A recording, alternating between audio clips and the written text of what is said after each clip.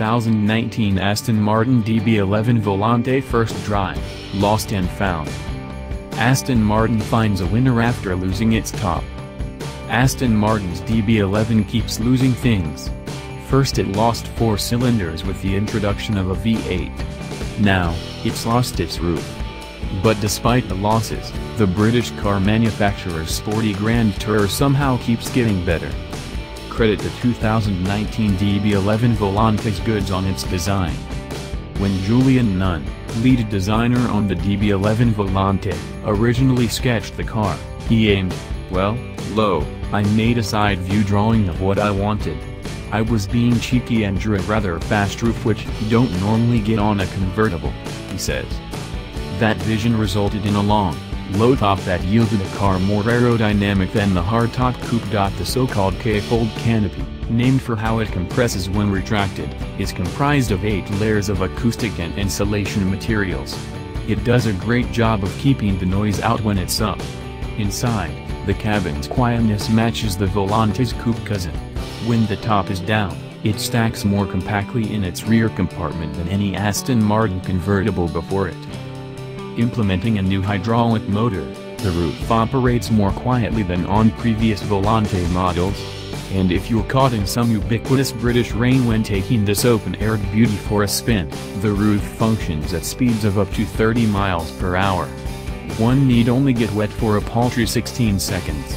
When the sun pops back out, the roof only takes 14 seconds to retract and one can start working on their tan again. Because of the extra bulk from the canvas top, the rear of the car required a minor redesign. As a result, the Volante doesn't look as if someone just chopped the roof off a DB11 and slapped on a convertible top.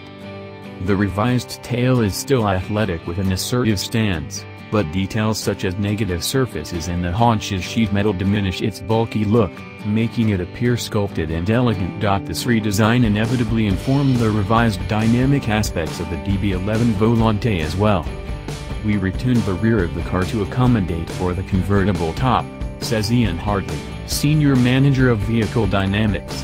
Rear springs and dampers were stiffened to keep the car more balanced over undulating roads.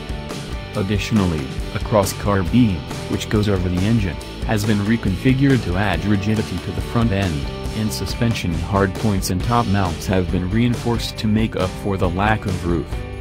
Overall, the weight in the Volante increased by 242 pounds, of which 98 are from body structure improvements. The rest is the roof mechanism, which ultimately shifts the weight distribution to 47/53 front, rear in the Volante instead of the 49/57 in the coupe.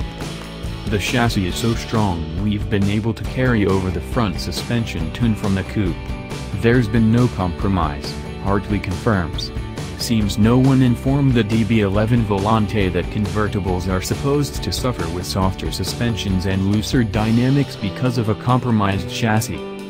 When it's out on the road, even with the top down, the Aston Martin DB11 Volante drives as well as its coupe sibling. Steering response was adjusted slightly. It's now more connected on center and feels a bit weightier, so the driver has something to push against with the Volante's increased heft.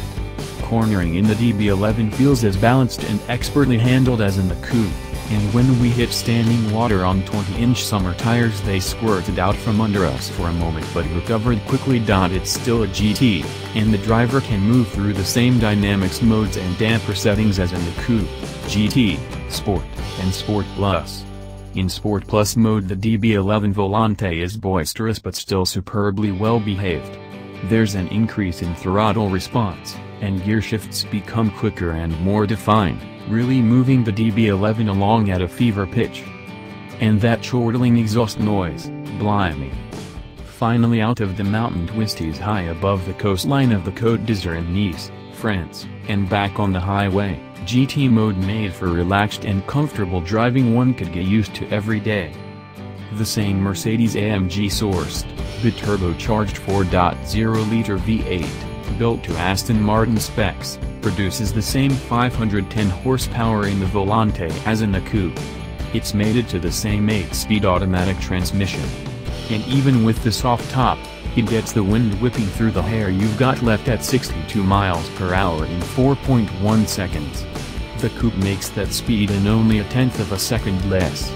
The top speed of the Volante is slightly lower than the coupe's, at 187 miles per hour down from 200 miles per hour. Though temperatures hovered around 40 degrees Fahrenheit in the usually sunny south of France, with the windows up, the seat and steering wheel heaters on, and the climate control ratcheted to a balmy 85-degree setting, the topless Volante stayed warm and easily proved itself to be a mini-season convertible.